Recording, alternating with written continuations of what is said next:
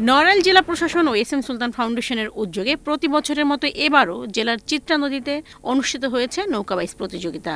নৌকা বাইচ দেখতে সকাল থেকেই চিত্রা নদীর দুপার জনসমুদ্রে পরিণত হয়। শুধু নড়াইলই নয়, এর আশেপাশের জেলা থেকেও কয়েক লাখ মানুষের সমাগম ঘটে নৌকা বাইচ দেখতে। আমরা বাচ্চা কাচ্চা সবাইকে নিয়ে খুবই আনন্দমুখর পরিবেশের মধ্য দিয়ে নৌকা বাইচ দেখতে আসি। এই বছরে একবার এই নড়াইল চিত্রা নদীতে হয়, তাই দেখতে আসি।